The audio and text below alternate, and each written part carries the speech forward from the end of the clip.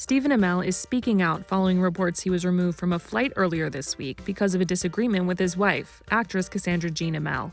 The heel star addressed the situation on Twitter, confirming that he was asked to get off the plane.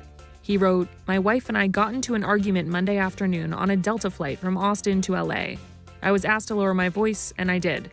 Approximately 10 minutes later, I was asked to leave the flight, and I did so immediately. I was not forcibly removed." He continued, "I rebooked myself on a Southwest flight 2 hours later and traveled home without any further issue. I let my emotions get the better of me. End of story. Must be a slow news cycle."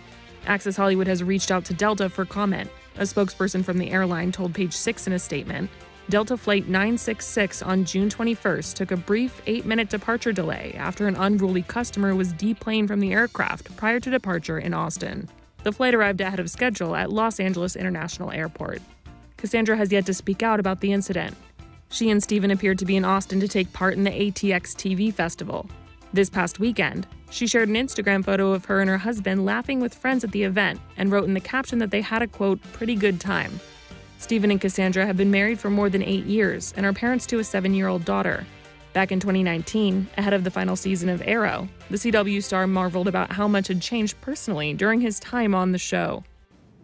I'm the reason that the show is done. Why? It's time. It's time.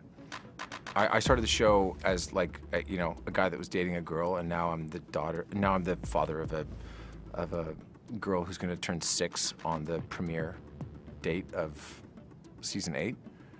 She has her own chair on set, like with her own chair back and stuff like that. And she comes all the time. She sits in Video Village, and I'll never get a greater gift as a dad than having a kiddo who likes what I do and thinks it's cool.